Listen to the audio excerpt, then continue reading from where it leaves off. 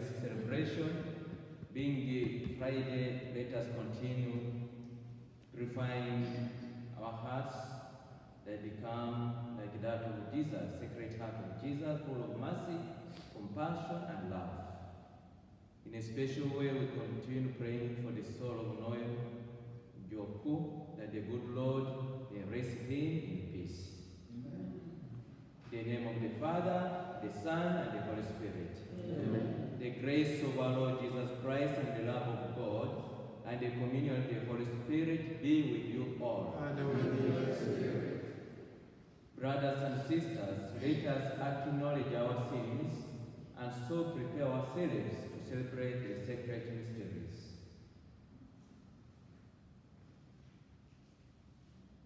I confess to Almighty God and to my brothers and sisters that I greatly sin in my thoughts and in my words, in what I have done and what I have failed to do, through my fault, through my most grievous fault. Therefore I ask Blessed Mary, all the angels and saints, and you, my brothers and sisters, to pray for me to the Lord our God. May Almighty God have mercy on us, forgive us our sins, and bring us everlasting life. Amen. Kyrie eleison. Kyrie eleison. Christe eleison. Christe eleison. Kyrie eleison. Kyrie eleison. Let us pray. Attend to the pleas of your people with heavenly care, O Lord, we pray, that they may see what must be done and gain strength to do what they have seen. Through our Lord Jesus Christ, your Son, who lives and reigns with you in the unity of the Holy Spirit, one God, forever and ever. Amen.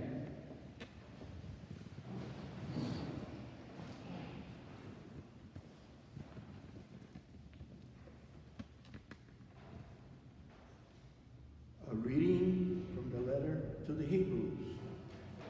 Let us be on our guard while the promise of entering into his rest remains, that none of you seem to have failed. For in fact, we have received the good news that just as our ancestors did, but the word that they heard did not profit them, for they were not united in faith with those who listened. For we who believed entered into the rest, just as he said, as I swore in my wrath, they shall not enter into my rest. And yet his works were accomplished at the foundation of the world. For we have spoken somewhere about the seventh day in this manner, and God rested on the seventh day from all his works. And again, in the previously mentioned place, they shall not enter into my rest. Therefore, let us strive to enter into that rest, so that no one may fall after the same example of disobedience. The word of the Lord. Responsorial Psalm. Do not forget the works of the Lord. Do not forget the works of the Lord. What we have heard and known, and what our fathers have declared to us, we will declare to the generations to come the glorious deeds of the Lord and his strength.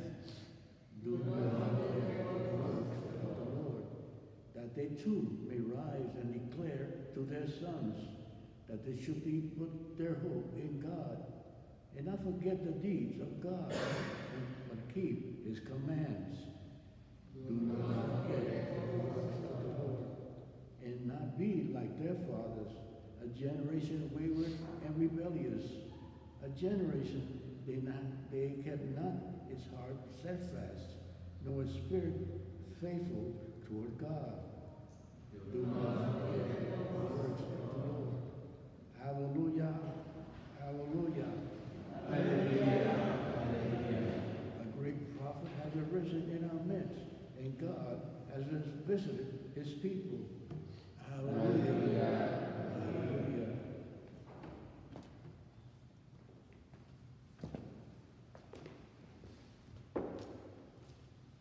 The Lord be with you. A reading from the Holy Gospel according to Mark. When Jesus returned to Capernaum after some days, it became known that he was at home. Many gathered together so that there was no longer room for them, not even around the door, and he preached the word to them. They came bringing to him a paralytic carried by 4 men. Unable to get near Jesus because of the crowd, they opened up the roof above him. After they had broken through, they laid down the mat on which the paralytic was lying. When Jesus saw their faith, he said to him, "Child, your sins are forgiven." Now some of the scribes were sitting there, asking themselves, "Why does this man speak that way? He is blaspheming. Who but God alone can forgive sins?" But Jesus immediately knew in his mind what they were thinking to themselves. So he said, "Why are you thinking such things in your hearts? Which is easier, to say to the paralytic, 'Your sins are forgiven,' or to say, 'Rise, pick up your mat and walk'? But that you may know that the Son of Man has authority to forgive sins on earth," he said to the paralytic, "I say to you, rise, pick up your mat, and go home." He rose, picked up his mat at once, and went away in the sight of everyone. They were all astounded and glorified God, saying, "We have never seen anything like this." The Gospel of the Lord. Praise to you, Lord. The psalm of today is so enriching and invites us with these words. Do not forget the words of the Lord. God is always good with us. God has done a lot in our lives, in our families, more so for us who are here up to this hour, listening to his word. It's not something we take for granted.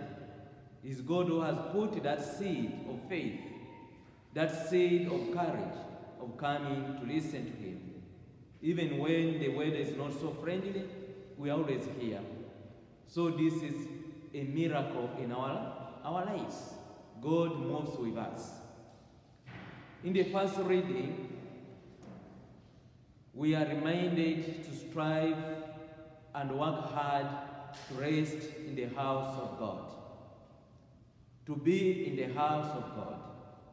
Being in the house of God and having everything at peace with you doesn't mean that I'm going for vacation, I'm going to maybe a certainly far away place, I stay there without thinking of other things, family issues, work issues, and all the challenges I face in my life. It means that you create that opportunity to think of God, to listen to his word, and also to have that courage to put the word of God in action. Then you will be at rest.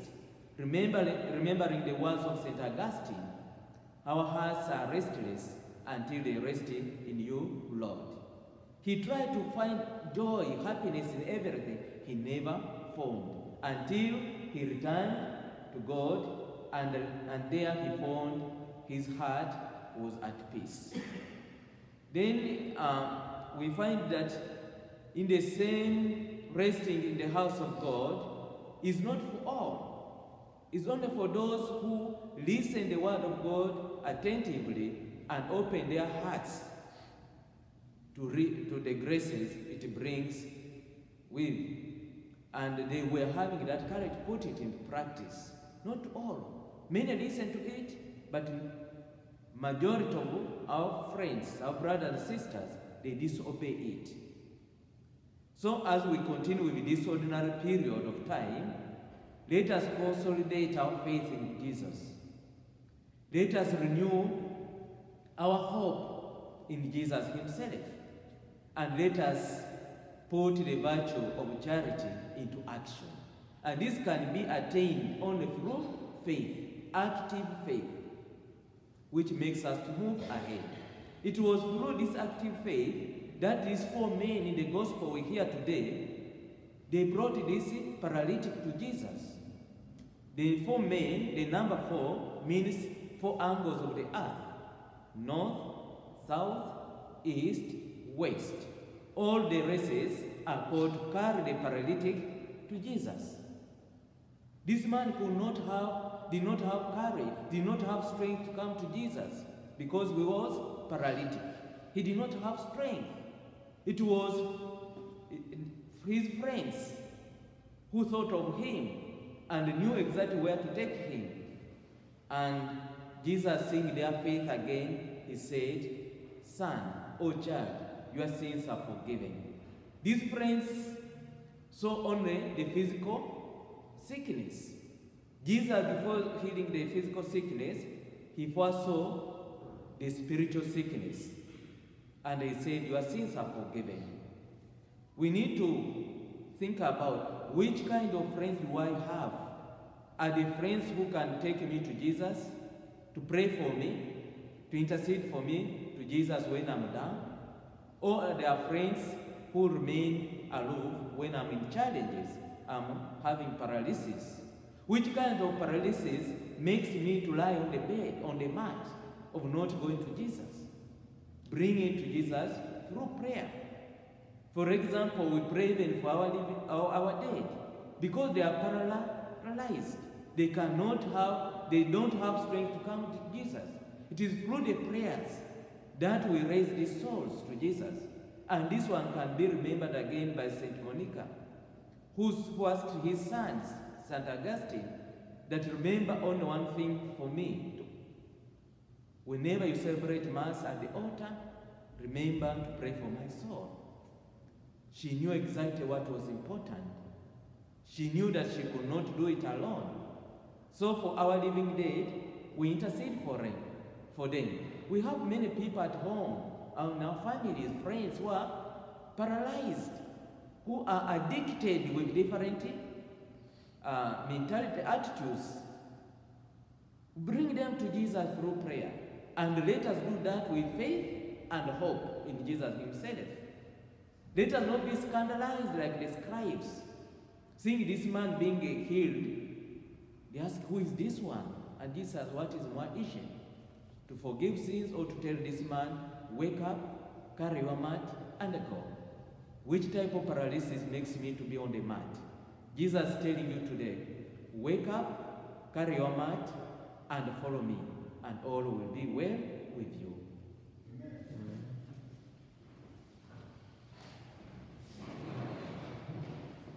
Inspired by the confidence in our loving Lord, we bring to him our needs and petitions for the church.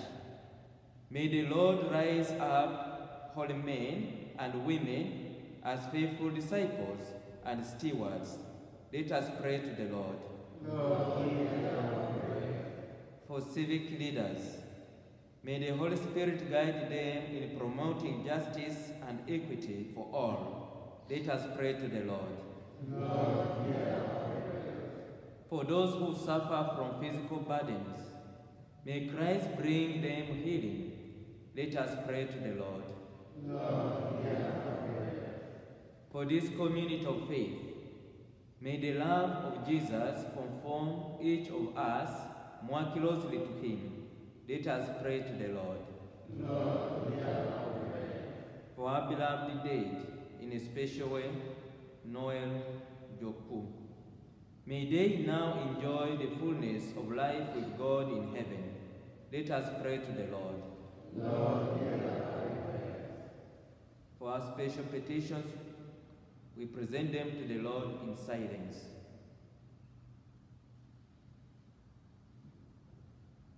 Let us pray to the Lord. Father of mercy and love, we humbly ask you to look kindly upon these needs. We ask this through Christ our Lord. Amen.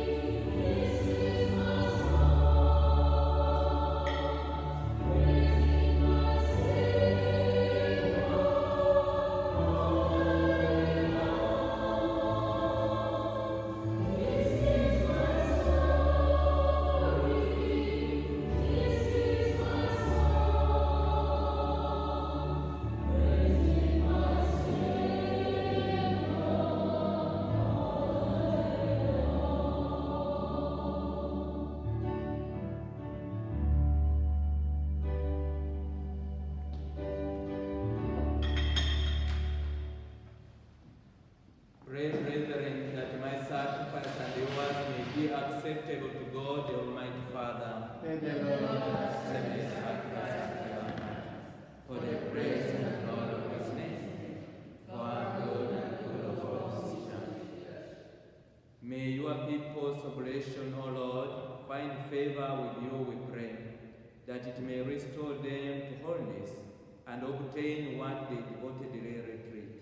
Through Christ our Lord. Amen. The Lord be with you. And with your spirit. Lift up your hearts. Let us give thanks to the Lord our God. It is true, right, and just, our salvation, always and everywhere, to give you thanks, Lord, Holy Father, Almighty and eternal God, through Christ our Lord. In him you have been pleased to renew all faiths, giving us a share in his fullness. For though he was in the form of God, he emptied himself, and by the blood of his cross brought peace to all creation. Therefore he has been exalted above all things, and to all who obey him has become the source of eternal salvation. And so with angels and archangels, with thrones and dominions, and with all the hosts and powers of heaven, we sing the hymn of your glory, as without end we acclaim. Holy, holy, holy, Lord God of hosts, heaven and earth are full of your glory. Hosanna in the highest. Blessed is he who comes in the name of the Lord. Hosanna in the highest. You are indeed the holy, O Lord, the fount of all holiness. Make holy therefore these gifts, we pray, by sending down your Spirit upon them like the dewfall, so that they may become for us the body and blood of our Lord Jesus Christ. At the time he was betrayed and entered willingly into his passion, he took bread and giving thanks, broke it and gave it to his disciples, saying, "Take this, all of you, and eat of it, for this is my body, which will be given up for you."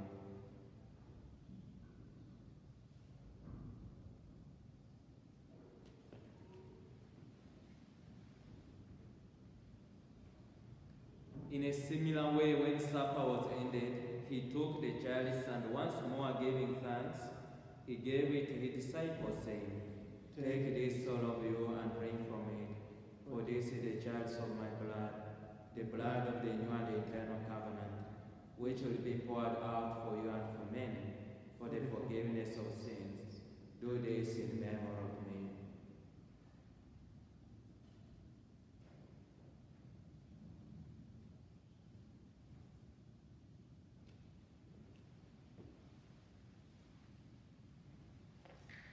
The mystery of faith. When we eat this bread and drink this cup, we proclaim your death, O Lord, until you come again. Therefore, as we celebrate the memory of his death and resurrection, we offer you, Lord, the bread of life and the chalice of salvation, giving thanks that you have held us worthy to be in your presence and minister to you.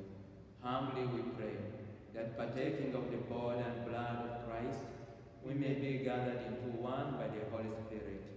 Remember, Lord, your church spread throughout the world, and bring her to the fullness of charity, together with Francis our Pope, and Timothy our Bishop, and all the clergy. Remember also our brothers and sisters who have fallen asleep in the hope of the resurrection, and all who have died in your mercy. Welcome them to the light of your face.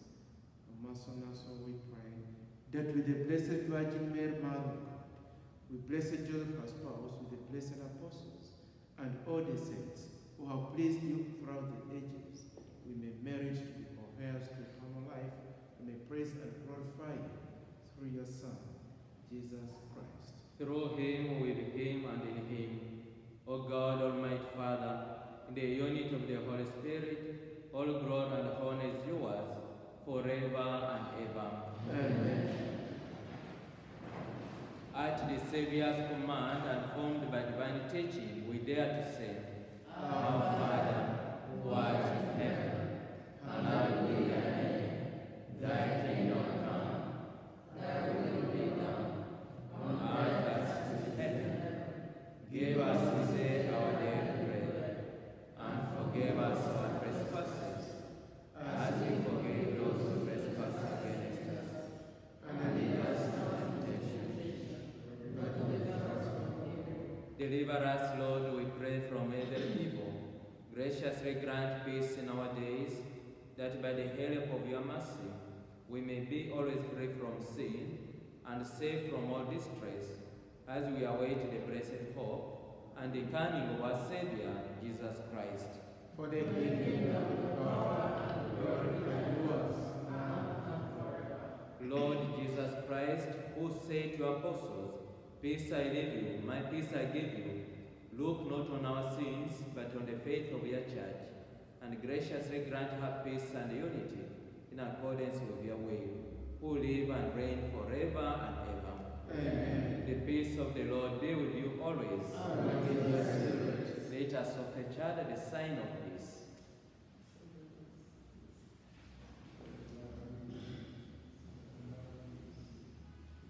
Lamb of God, you take away the sins of the world. Have mercy on us. Lamb of God, you take away the sins of the world. Have mercy on us. Lamb of God, you take away the sins of the world. Grant us peace.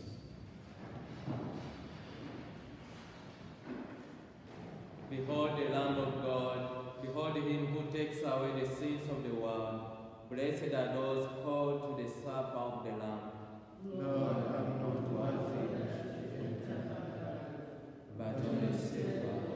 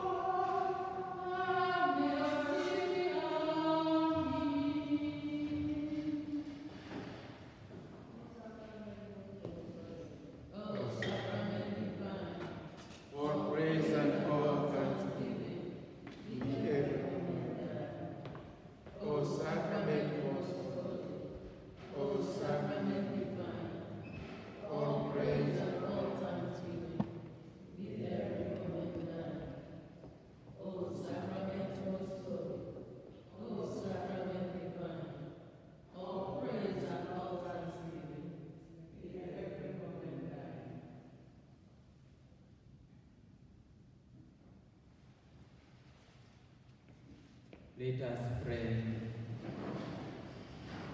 Humbly we ask you, Almighty God, be graciously pleased to grant that those you renew with your sacraments may also serve with lives pleasing to you.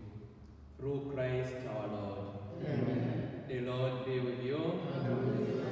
May Almighty God bless you, the Father, and the Son, and the Holy Spirit. Amen.